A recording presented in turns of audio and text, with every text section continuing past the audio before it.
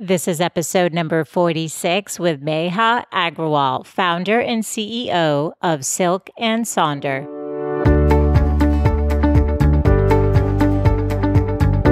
Welcome to the Good Life Coach podcast. I am your host, Michelle Lamoureux. The intention of this show is to awaken you to your fullest potential. Join me each week for inspiring interviews to elevate an area of your life, as well as interviews with women entrepreneurs who are creating success on their own terms.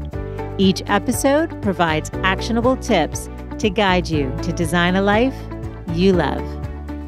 Hey there, it's Michelle and welcome back. Today on the show, I have on Meha Agrawal, who is the founder and CEO of a company called Silk and Sonder. Her company is a self-care and mental wellness startup based out of San Francisco. And so she launched her signature product, which is a guided monthly planner and journal subscription service, which is inspired by positive psychology and bullet journaling techniques so that you can make your self-care more personalized, accessible, and actionable from the comfort of your home. And I wanted to talk to Meha for two reasons. One is because she has an interesting entrepreneurial journey. She worked prior to launching her company at Stitch Fix, The Muse, and Goldman Sachs. So she had a pretty great career starting right out of college. And it's always interesting to hear why someone wants to launch and do something so innovative. But the other reason is because, as you know, we talk a lot about self-care. I ask the entrepreneurs that come on every episode to talk to us about their habits that make them successful, whether that's a morning or evening routine. But even more foundational than that, what I'm seeing is that women are really burnt out and overworked and overwhelmed and sliding from one day into the next. And I believe that self-care is really an act of self-love, and that when we take the time to prioritize what we really need, that our life comes back into balance in a good way. It doesn't mean that you're not as busy. It just means that when those hurdles come your way, you can manage them with more grace and ease, and you have the satisfaction of knowing that you're taking care of you. I do want to introduce you to Meha, and I know you'll enjoy hearing about her entrepreneurial journey and the intention behind starting Silk and Sonder. So here we go.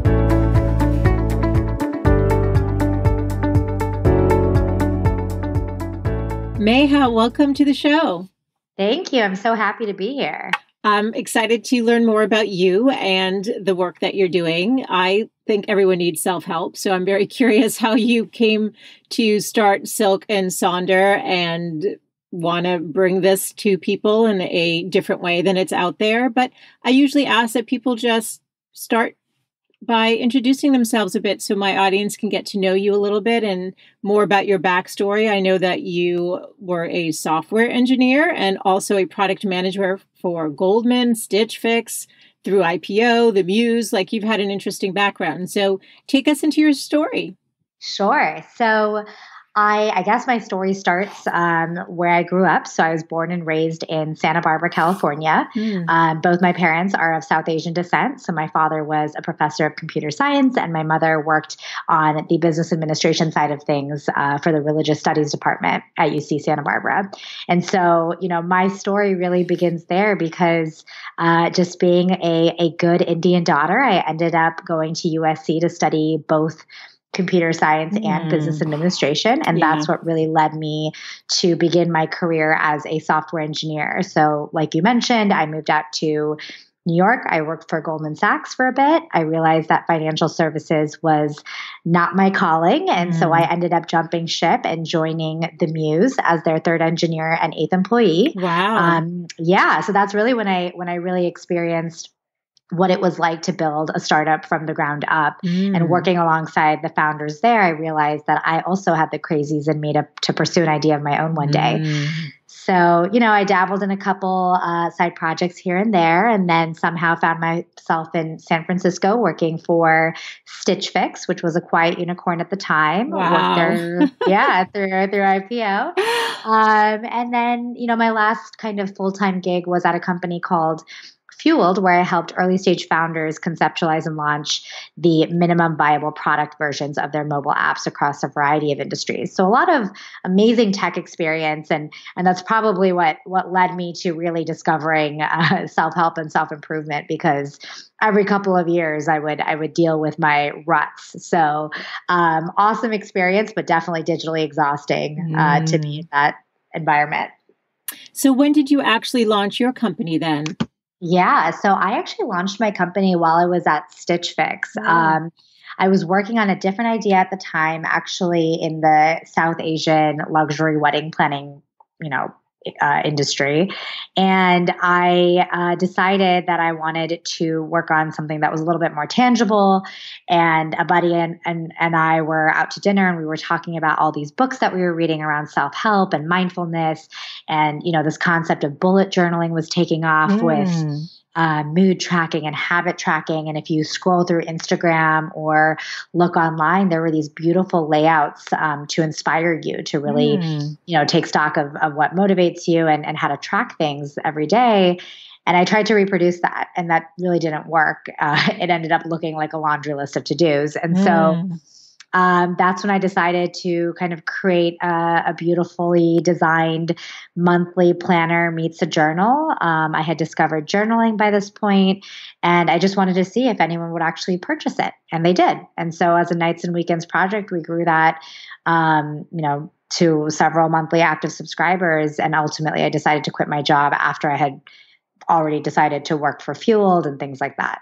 Wow. Okay. So you always knew you wanted to be an entrepreneur. You were in these entrepreneurial environments, and you felt that part of you go, hey, this is exciting. I can do this. Now, you had one concept which you were thinking about doing, but was the idea to create a product and launch an entrepreneurial business, or was it fueled out of this passion to create something more specific? So I've had, a lot of the women that come on have this sort of whisper, like, it's so unique what they want to do, and they have to follow it. And then I had a guest recently, and I thought it was interesting. She wanted to create a lifestyle.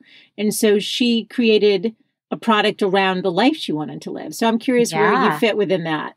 Yeah, I think truthfully, it's probably a blend. I think I didn't realize it in college, but when I look back at my life, I've started multiple organizations. I think there's always been this entrepreneurial bug, but coming from an academic household where our career paths were, either to be a doctor or a lawyer or a PhD academic, or an engineer, I think being an entrepreneur was not really an option. But when I experienced that, or when I kind of immersed myself in that atmosphere, I started to realize that one of my natural skills or muscles is thinking outside the box and kind of coming up with ideas. But execution is critical, right? And so I think, to answer your question, I think it's a blend. I think I know the type of lifestyle that I want to live, and I also know what motivates me. And I think Silk and Sonder is a natural fit. And I think it's because I'm working on problems that I can relate to for an audience that I can relate to. And, prior to that, when I was working on my other idea, it was going after just wanting to be an entrepreneur and kind of seeing a problem that was interesting and important in the wedding planning space, but then later realizing that I actually hate logistics. I hate planning. I hate a lot of the elements that would have been critical to succeed as an entrepreneur in that space, whereas Silk and Sonder feels so natural. The problems that people talk about, the community that we're building, I just get lost in it. It doesn't even feel like work. That's beautiful. I love hearing that. That's so cool. So you mentioned a partner. So do you have a co-founder? Yeah, actually, no, I don't have a co-founder, but a buddy of mine actually helped me start the business. Okay. And so he and I worked on it, but ultimately he had to tend to his family business needs. And so we had a very great breakup. I mean, he was just so self-aware, and he's still a dear friend. And so we joke about it over dinner, but thankfully I didn't have, anything dramatic like some other people have had in the past. Yeah. So you conceived the idea with him, though, it sounds like. Is that right? I like getting into the sort of how things start. Yeah. So I would say that our actual MVP, so our product today, the design and things like that was influenced by him. But the vision of really becoming this Peloton meets Weight Watchers for mental wellness, that came afterwards. So I think the evolution has been predominantly me, but the initial MVP and concept was definitely, shared discussion. Okay, so this is cool. So I like the what did you just say? Weight Watchers meets Peloton? Yeah. Okay, so take us into, what is Silk and Sonder? What is it? Yeah.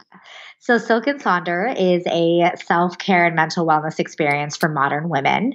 Our vision, like I mentioned, is to really build on the pillars of community and data to offer personalized solutions for daily self-help and self-care routines.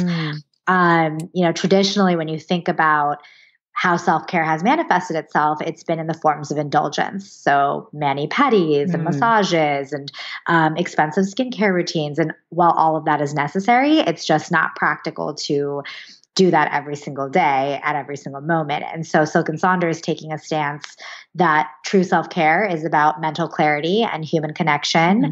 And we believe that in our digitally exhausted world, where we're overstimulated by our gadgets, that self-care requires a bit of unplugging. And so we decided to launch with the first ever self-care monthly planner and journal subscription service. So you get a physical product, which is a blend of reflection, intention, and action, straight to your doorstep every month. It's a little bit of familiarity, but a lot of elements of surprise bundled in one. And, with that, as well as access to our exclusive community online, you are able to discover yourself and reflect and have a guided experience to what we consider true self-care, which begins with your mind. Okay, so you get a physical journal every month, like the beginning or just before the beginning of the month starts.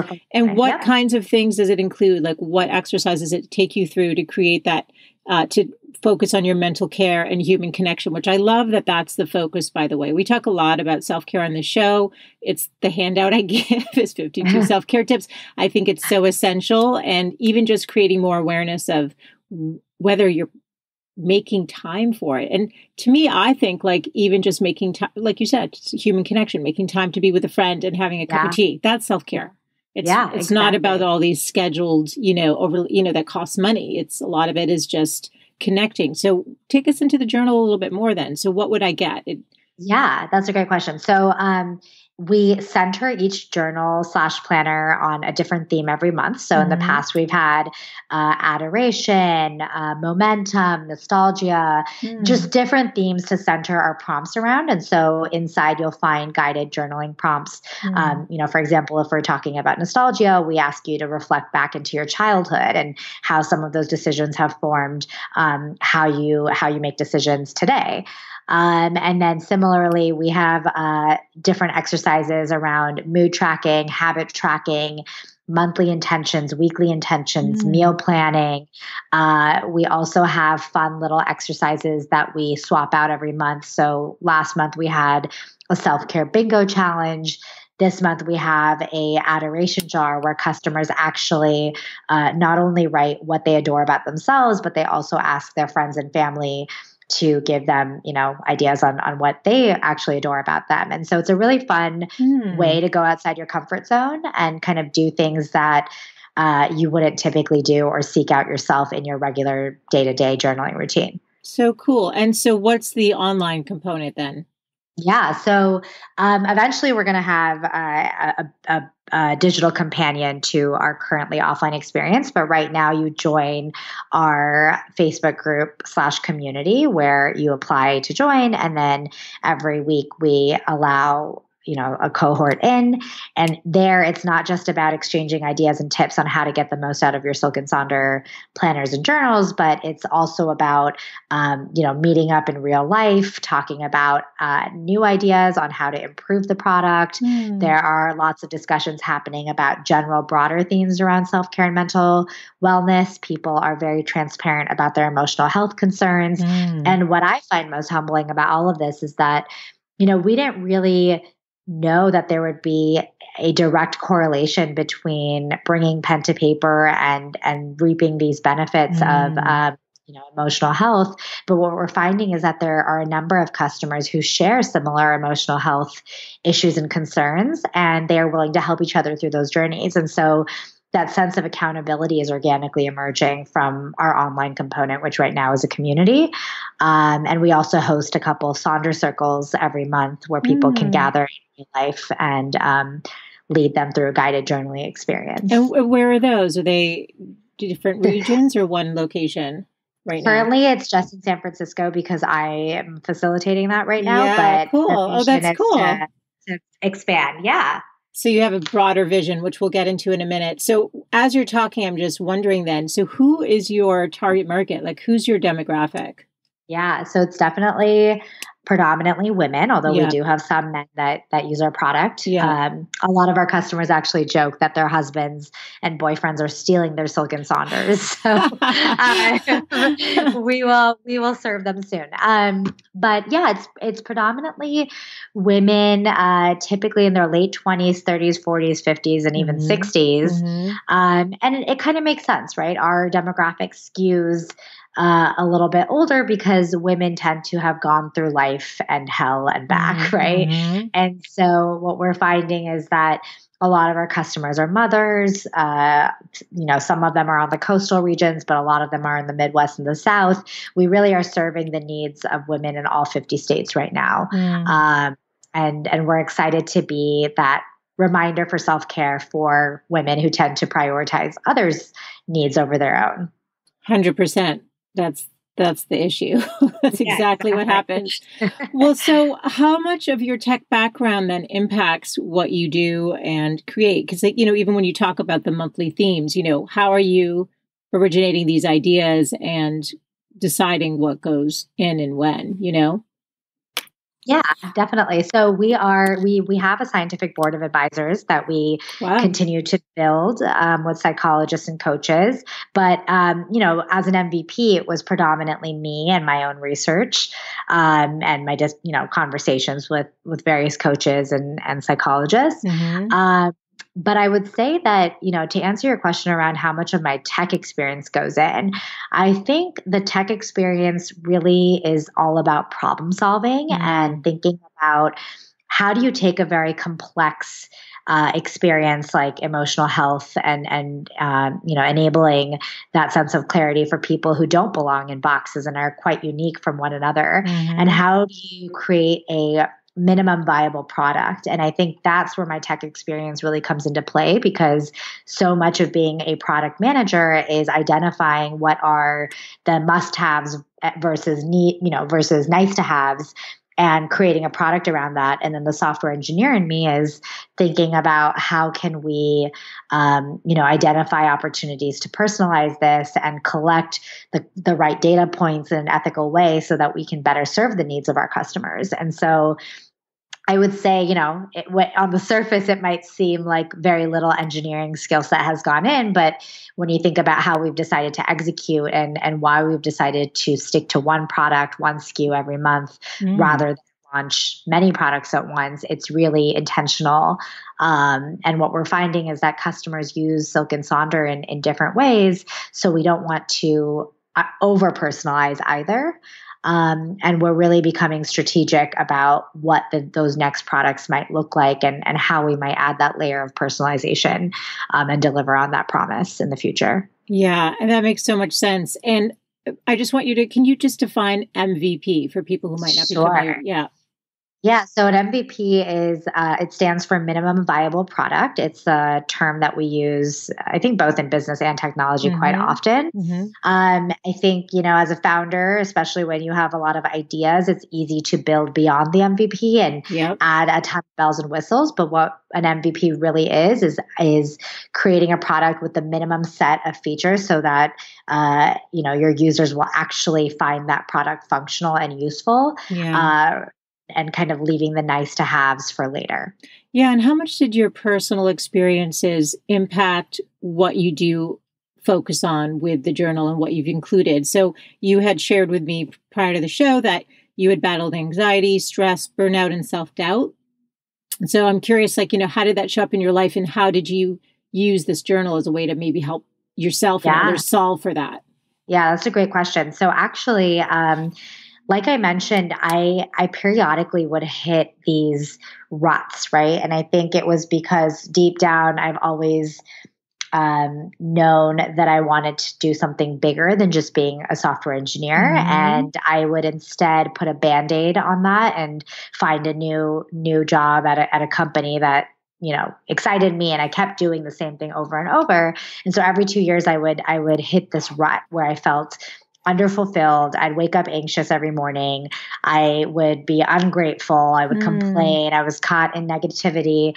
And then, as life happens, I went through breakups. I went through, multiple moves. There were mice in my apartment. So externally, there were all these things to blame. And perhaps the most pivotal point was when I decided to move back from New York to Santa Barbara. My parents were downsizing at the time, and there was just a lot of things happening externally that I was blaming and then self-victimizing, and I was caught in this spiral. And eventually what happened was, I come from a South Asian background, so coaching and therapy isn't something that we talk about in the house. We don't really talk about mental and emotional health, and inside I could feel myself being a monster, someone that I didn't want to be, but I also couldn't blame others because I had inflicted these decisions on myself. So I tried a number of things, right? I first obviously called my friends and bothered them a lot. They stopped picking up my phone, phone calls. I tried to meditate. Meditation is a great practice for those that it works for, but it's not always the most effective for someone like me. And so that didn't really work out. And then people kept telling me to journal, and I was very reluctant. Perhaps it's me having been an engineer or just never succeeding in the Dear Diary experience growing up. And I really found that process to be intimidating and unuseful. I didn't know what to write about. And eventually, when I kind of exhausted all options, I started to read all these books on self-help and mindfulness. And while I found a lot of the content to be inspirational, I realized that once the book was over, I didn't really know how to integrate it into my life. And so I started to create this guide for myself through the magic of bringing pen to paper, and immediately noticed this magical shift to my emotional health. And I think that is what led me from a personal standpoint to create, Silk and Sonder in its current form, which is that guided journal. Yeah, pen to paper is so powerful. I mean, there's so much research on that. What does Silk and Sonder stand for? I'm always curious how somebody conceived a name. Yeah. So Sonder, don't feel bad if you don't know what the word means, because it is actually a made up word that only exists in the Dictionary of Obscure Sorrows. But it does have a profound meaning. It basically means that every passerby is living this life populated by their own ambitions, their own worries, their own struggles, their own dreams. And you think that you're living this life alone and in isolation, but in reality, we feel that weight of life in lanes agnostic to each other. And so Silk is our attempt to add smoothness to that complexity of feeling isolated in your own world, but really experiencing the same thing that the person next to you is experiencing. It's a beautiful name. And did you come up with it? Or was it like a brainstorm? Or is it something that you just came to you?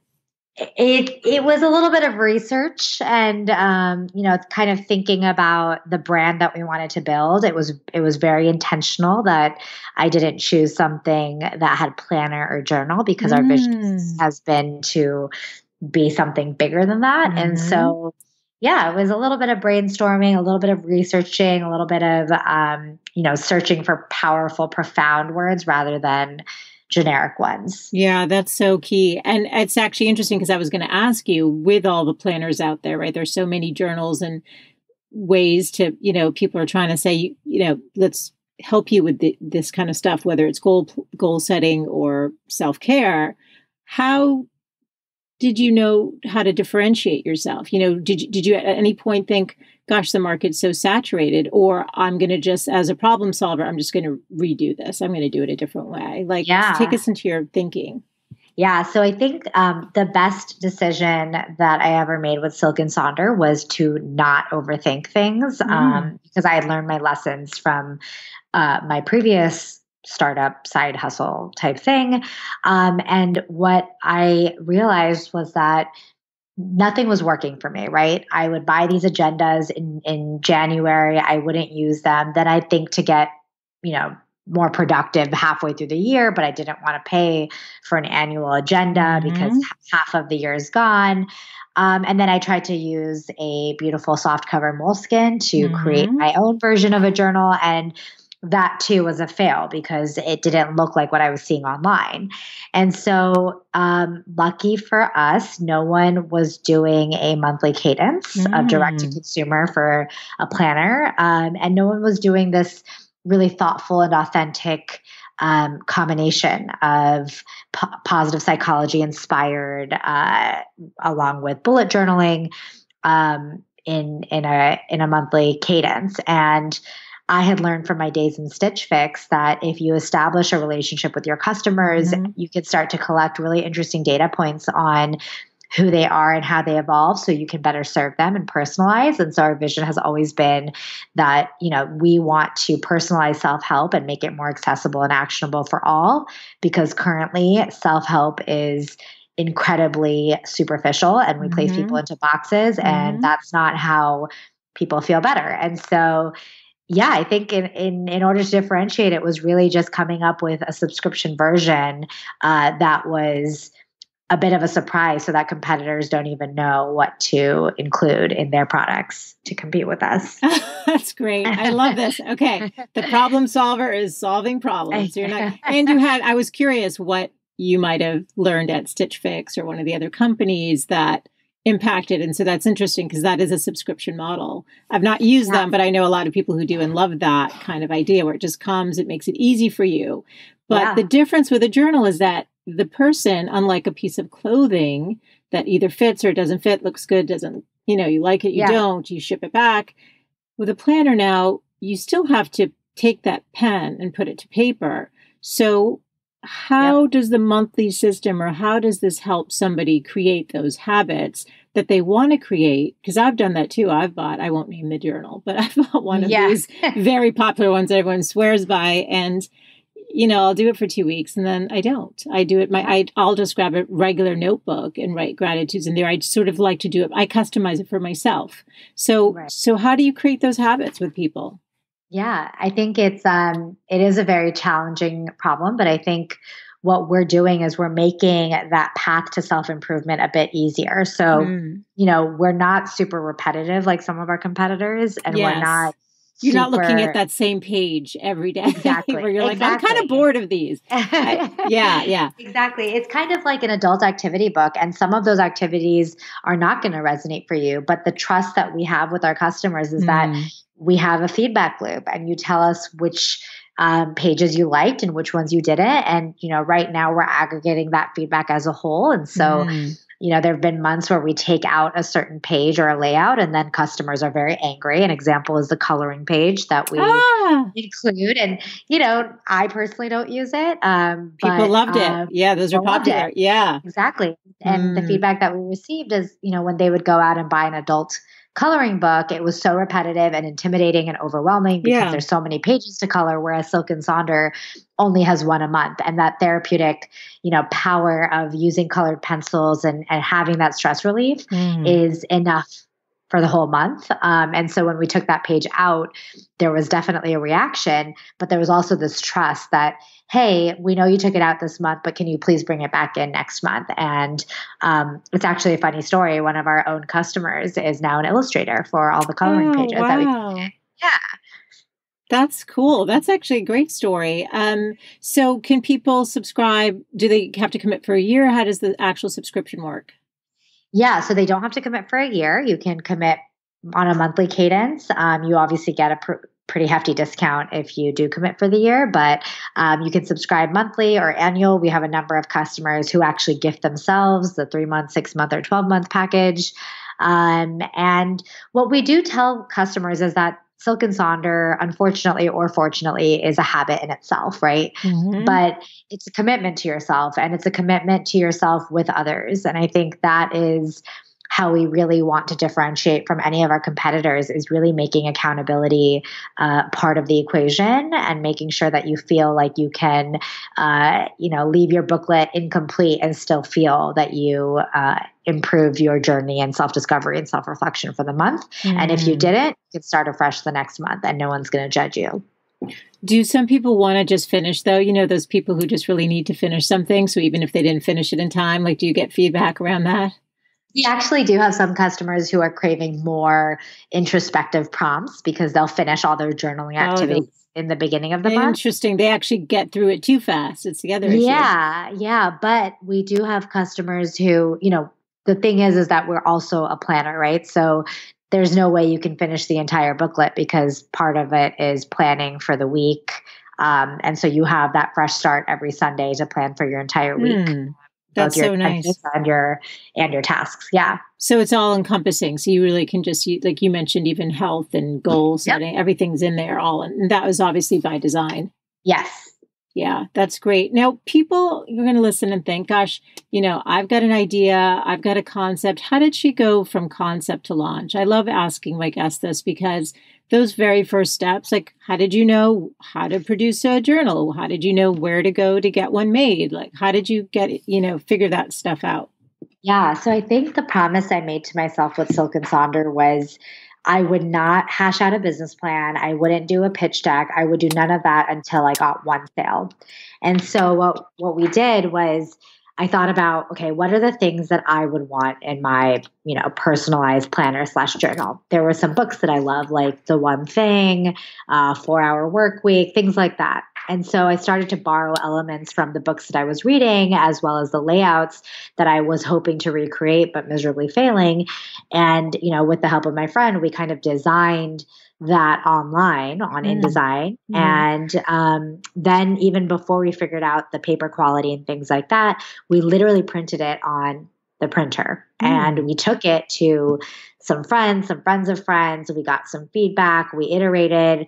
We decided we wanted to create this hybrid of a planner, journal, and magazine. So we had some content in there and then coded up a website. So this is a funny story, but my advice is to just get started because if you overthink, you're just going to be coming up with a million reasons on why it's not going to work. That's so true. And I was intimidated by Shopify. I didn't know how it worked. I was confused. So I decided to code it myself. And I love that was simpler for you. Yeah, I'm just going to code it. Forget Shopify. Exactly. I can't control what it looks like with these templates. They're so restricting. And so, you just got to lean on whatever you do know and then assume that you can figure the rest out. And so once we did that, we also found a printing press. I had no idea what a printing press was, but I knew that at the very least we could go to Kinko's and print something. So I think it's really just trusting that the answers are there. And, from concept, we didn't really do much besides collect some feedback and then launch a website and then see if we could get an order from, at least a friend of a friend. And we did that on the first day. And then before you know it, we had to migrate to Shopify eventually because fulfillment was a disaster. But I think what I've learned is that you're constantly taking many concepts to launch throughout the trajectory of starting and scaling a business. And there are going to be so many moments where you have no idea what you're doing or how you're going to do it, but you just have to start and you have to get really, really resourceful of where the answers are. And I think the beauty of this day and age is that they're usually all on the internet. Every single answer you're looking for is either a phone call away or a Google search away. And, don't be shy in asking a friend or an acquaintance for a little bit of advice because that advice really serves you and you can get almost anything done. Yeah, I love that advice. And are you self-funded or are you looking for financing? What was the plan on that? Because you worked with startups that were obviously funded, right? Yes, startups that were very well funded. I initially, this was all bootstrapped as a side project. And when I decided to quit and work on this full time, the good news is that if we just wanted to be a journal business, we could totally continue to self-fund because the margins pan out. But our vision is so much more involved than that. We want to be this go-to iconic mental wellness brand that brings play back for adults. And so in order to execute on that vision and deliver on our promise of personalizing and community building, there's a little bit of capital that's required. So I'm actively fundraising right now, a small pre-seed / angel round so that we can fuel that and really build out the other touch points for our customers. Yeah, I'm curious, how is it as a woman going into these environments? Because I've just heard different things about, I saw a stat recently, I think Ariana Huffington or maybe Sarah Blake, somebody posted it with the small percentage of women funded companies and how that needs to change. So I'm just curious what your experience has been. Yeah, I have a lot of thoughts. In fact, I'll probably write an article on this. I hit a lot of check boxes, right? I'm a solo technical female founder of color. And so I think for every positive, there's a negative, right? Being a solo founder is not the easiest to fundraise with. But I think there's a couple of things. One is my experience is that, and just thinking about all my female founder friends as well, I think rejection is really, really hard. And when I look back at my career, I actively sought out opportunities where I could increase my conversion rate. So I only interviewed for companies that I actually wanted and thought I had a chance at and somehow got lucky or prepared better. Same thing with dating. I never thought of it as a numbers game. I really focused on the type of guy that I wanted to be with and go after that. And I think what's really hard is when you enter the fundraising ecosystem and everybody is telling you that it's a numbers game and that you have to build this FOMO. And it's really hard, not just as a woman, but I think if you're an authentic person and want to do things in a way that's meaningful, you suddenly are up against a system that isn't working in your favor. And so my gut is that, and I've experienced this, just trying to fundraise myself. For women, especially, we are conditioned by society to be perfectionists and seek out validation. And I think that is really, really hard to undo. And what I'm finding as exhausting in fundraising is even when you're getting polite maybes, right? You're not even getting no's. As women, we take that as being imperfect, right? And so, and then we're defining our own, success metric based on peer validation, which is fundamentally flawed, right? They don't know what we're doing day to day or the vision that we want to build oftentimes. And so I think we lose faith in that process. And then we start to question, well, do we want to be a venture backable business or should we just self-fund?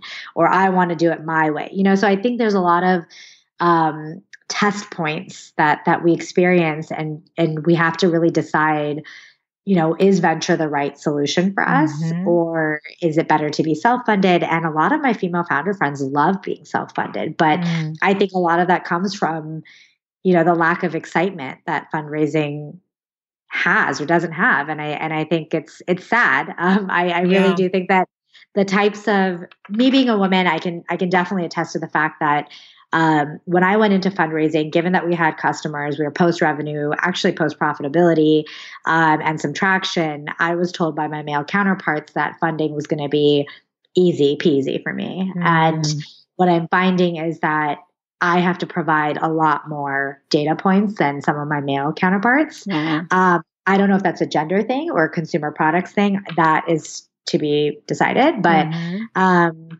I think it fundamentally comes down to how women deal with rejection versus being brave and going after, what we deserve. I think it's just a flaw in our society that we have to correct earlier in our childhood.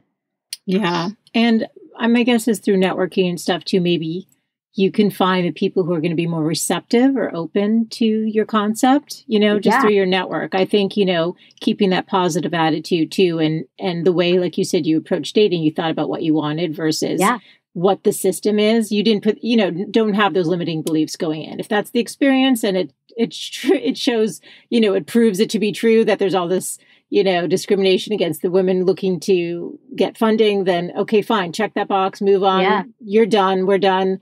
I'm just going to keep going. Yeah. So let's talk about that, because this is about a mindset issue. So what drives you? What keeps you going every day? Like, how do you move past those rejections and just the daily challenges of being a startup? Because it's up and down sometimes, just within 24 hours. Exactly. It's a total roller coaster. Yes. I mean, it's insane. So I actually wrote an article about how to stay sane during the fundraising process because I was experiencing imposter syndrome and self-doubt. And I think as a company that's trying to solve for that, it's even more frustrating, right? But what really works for me is a couple of things. Number one is talking to my customers. That is where I get my sense of validation.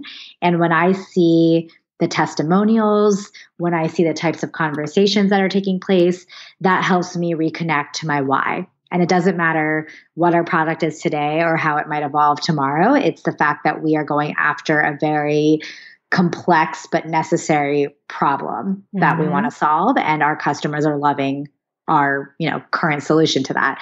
So that helps me reconnect. So if you have customers, I highly recommend talking to your super customers, right? Don't talk to the ones that don't like you. Talk to the ones that do like you, or read their testimonials, and that helps you. The second piece is, I think, and this is because I've read a lot and gone through life coaching myself. I think knowing what your personal core values are and spending 10, 15 minutes every week thinking about how you plan to honor those personal core values, especially as a founder who's fundraising, it is so important to stick to that. And an example of this is, I have 10 personal core values, but adventure, family, thinking outside the box, those are some of my personal core values. And so I attach an activity for the week. So adventure for me is going, to a new restaurant or, something like that with friends or my significant other. And so thinking about how you can put in different activities throughout your week that go beyond your business, I think is very, very important, because as founders, we sometimes feel like hamsters on the wheels. And so I would say, reconnecting to your truth and to your why, as well as honoring your personal core values, is how you keep that mindset in place. And also having your kind of personal board of advisors, and that can consist of other founders or maybe your first investors or advisors, just people who are there as your cheerleader squad, and talking to them in moments of disbelief or doubt is super important. So what is the vision of Silk and Sonder then? Where do you see it going in the next 5 years? Yeah, so I think it really is being the ultimate destination for daily and proactive self-care, whether it's from the comfort of your home or through other spaces, and really being the trusted platform to personalize self-help for communities globally. Oh, globally. Okay, so you've got a big vision. I love this. And so are you planning to be in stores at some point, or do you want to own that relationship in the way like Stitch Fix did it? Yeah, I think for now we're really focused on maintaining a relationship with all of our customers. It allows us to iterate more quickly and kind of deliver on that promise for personalization. I do, however, see an opportunity to have some variation of our product in stores. So whether it's a generic one or a preview or something like that, I can see that being a really exciting avenue for us. But for now, we're really focused on direct to consumer. That's great. And how did you figure out, cost for product versus, just the logistics of how many customers to be profitable and to make it viable enough that you can leave your job? How did you do all of that? Because that's big. And I think that's where a lot of women, struggle, is like, how do you do those projections? Yeah, I think the funny news is that we're constantly doing it, right? There's obviously always a printing partner that can give you a better price point. And so I looked at a couple things. We actually, we broke even at a certain point, and then, the margins are only going to get better and better as you scale, and then you can put that money back into the business. I think if I had waited for my ideal, number of customers to be able to pay myself and things like that, I don't think I would have been able to quit for quite a while. I think the way that I looked at it was, okay, maybe I don't have enough, money in the bank for an entire year, but I have some for the next 3, 4 months. If I need to pick up a side job here and there to pay myself for rent or whatever it might be, I can do that. I also had some stocks that I was able to liquidate from Stitch Fix's IPO. And so I think everybody has a different kind of pressure point in which they feel comfortable. And I do think that it's different for every single person. I'm not one to enjoy, ramen in a hoodie. Like that's just never been my lifestyle. And I'm the first one to admit it.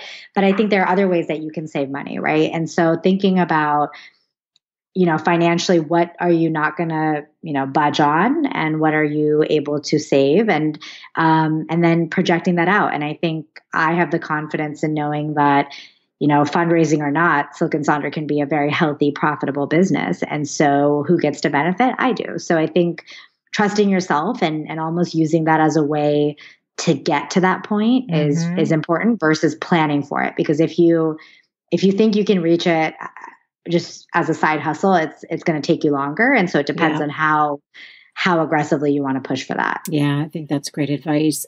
So I'm curious, how do you define self-care? What does it mean to you? Yeah, so I define self-care as having mental clarity, and true self-care requires work in understanding what your core values are and what motivates you, and knowing what routines grant you that kind of energy. But to me, self-care is all in the mind and having a sense of clarity for what makes you, the best version of you. That's beautiful. So I'm just curious, though, using that framework, what does your self-care routine look like? Yeah. So my morning self-care routine, it consists of reading my kind of horoscope on CoStar. I'm not a huge astrology person, but it gives me some guidance into what my day might look like or what I can attach to my day. Then I spend somewhere between 15 to 30 minutes free write journaling. So typically that consists of a visualization exercise, gratitude, affirmations, things of that sort. Wait, though, is that in your journal? So are you picking up, I would imagine this is from one of your journals. It's actually, so this is a free write that I do in a blank journal. Oh, got it. Okay. Yeah, but the third piece is planning my day with Silk and Sonder. So those are the three pieces to my morning routine. And then in the evening, I typically do two things. One is I spend about 20 to 30 minutes away from my phone and my computer, usually reading or something of that nature. And then other nights, I watch TV. And that TV channel, it's funny because it's either super active or super, dormant. So if I'm watching reality TV, it's not exercising my brain at all. Otherwise, it's the opposite, which is true crime and investigations. So it's just funny. I think it's like it's my only way to fully unwind. Yeah. And it's either totally engaged or totally not engaged. Yeah, that's your decompression strategy. Exactly. Yeah, that's interesting. So how do you define success? I think firstly, success is a journey, not a destination. And really success is measured by how frequently you're living in alignment with your personal core values. Yeah, that's great. I love that. What advice would you give your 20-something self? Yeah, so I'm older than 20, so I can totally give I'm approaching 30. So okay. I would give my 20-year-old self the following advice. I would tell her to eliminate self-doubt, stop second-guessing herself, and also stop seeking out validation and gold stars. And that you can find your own safety nets. You don't need to constantly build them. They'll always be there. I love that. And what do you think your 80-year-old self would be telling you right now?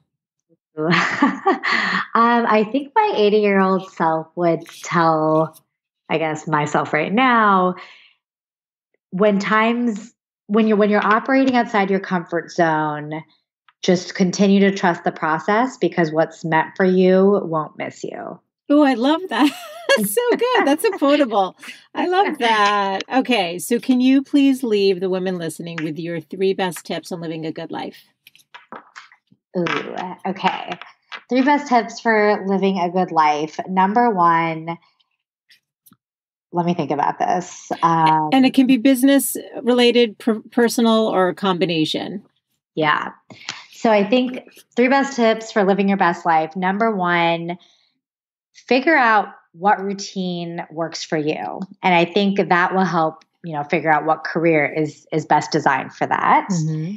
Number 2, identify what your personal core values are and make sure that you constantly live in alignment with them. And third, don't seek out validation. Find your inner validation and your inner truth, because that is going to be what leads you to your destinations and make that journey even more colorful than anything else that has been laid out in front of you from someone else. So good. This has been such a pleasure. Where can people learn more about you and Silk and Sonder? Yeah, so you can definitely follow us on Instagram at Silk and Sonder. You can also follow me personally, although my Instagram is not as exciting. It's at Meha Agrawal. You can also check out our website, www.silkandsonder.com, or find us on Facebook with the same at Silk and Sonder URL. And if you want to drop us a note, always feel free, hello@silkandsonder.com. What a pleasure. I loved learning more about your company. I wish you tremendous success. I can't wait to see where it goes in the next, 5 years. And you can come back on and report when it's like it everywhere and just like right? So I'll look forward to that. So I can't wait. Yeah, such a pleasure. I wish you the best. Thank you so much for joining me today. I hope that you enjoyed the interview with Meha. And if you know of anyone who would benefit from her story, then please take a second to share it. As a reminder, all of the show notes can be found at thegoodlifecoach.com/046. And while you're there, I'd love to invite you to be a part of my community, where each week you get an inspiring interview with information to uplift you in some way. Now, as a bonus, you automatically get for free 52 self-care tips. So if you have been struggling to make yourself a priority and could use some inspiration, a quick cheat sheet, some ideas of ways that you can incorporate you back into your life, then I invite you to sign up and you'll get it in your inbox immediately. So thank you for tuning in this week, and I look forward to reconnecting next Wednesday. Bye for now.